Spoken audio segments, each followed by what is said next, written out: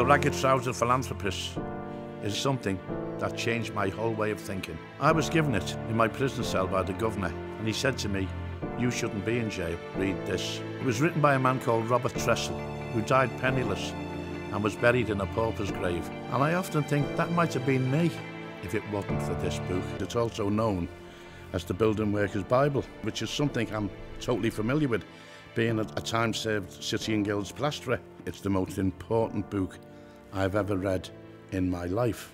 And I've actually sent copies of this book all over the world. I've sent them to Canada, Australia, America. I've even sent a copy to China. Not only did it change my life politically and the way I was going, it also sort of stirred up again in me the beauty of reading.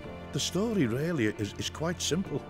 It's about relationships between the haves and the have-nots. We're either all equal or we're not, and we should all be equal. At times it would make you weep.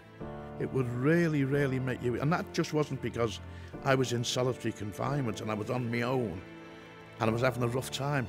It was because of what was happening to these characters on that page. I can't stress enough the impression and the effect that that book has had on me. I'd counted the windows in the cell a million times. I'd counted every brick in the wall a million times. And so to get the book, it was just, I'm going to read this. It'll give me something to do.